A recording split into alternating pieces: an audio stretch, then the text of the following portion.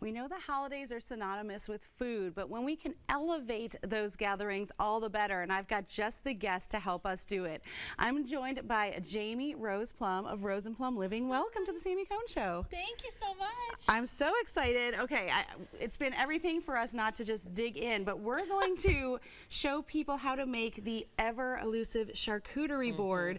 I'm still amazed that you do this for a living, but for those of us that want to try at home, can you just talk, before we dig in, literally, about why do you think these are so popular now?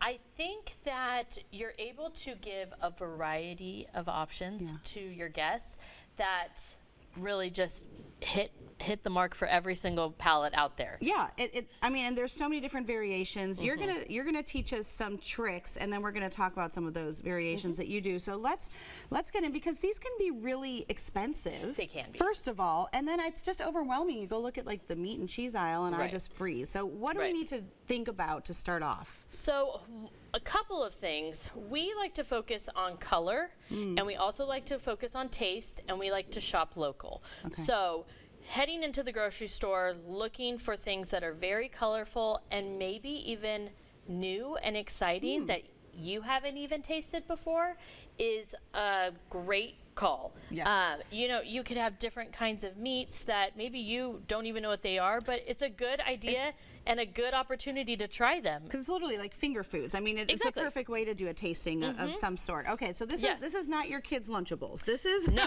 Although some kids do love these.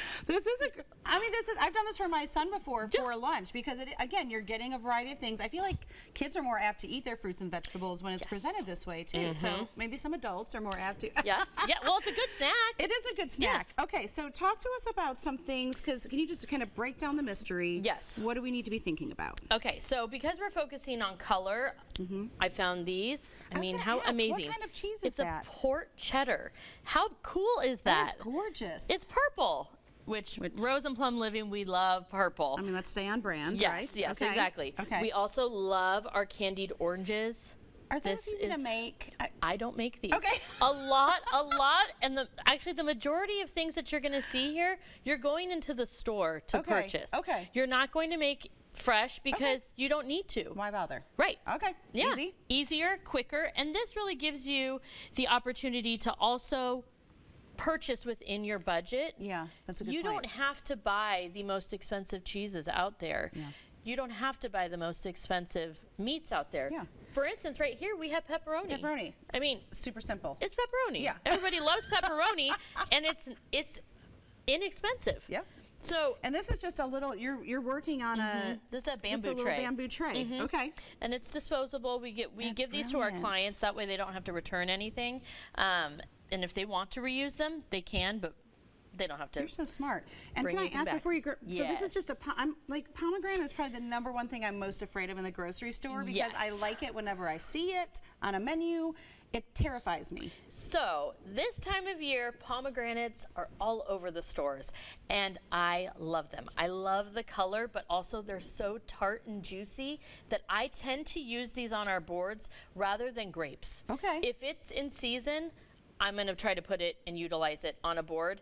This is not that difficult. No, that's just slice it. Just quarter it. Okay. And crack it open with your hands. Yeah, and we're running out of time. Can you show me how to make that pretty fold with the capicola? So, yes, I will show you. Okay. Very easy. We just like to zigzag it. Okay. Very, very easy. This, you can even fold it into quarters if you wanted. Yeah. Go back and forth. Okay. The opposite folds. Okay. That's all you're going to do.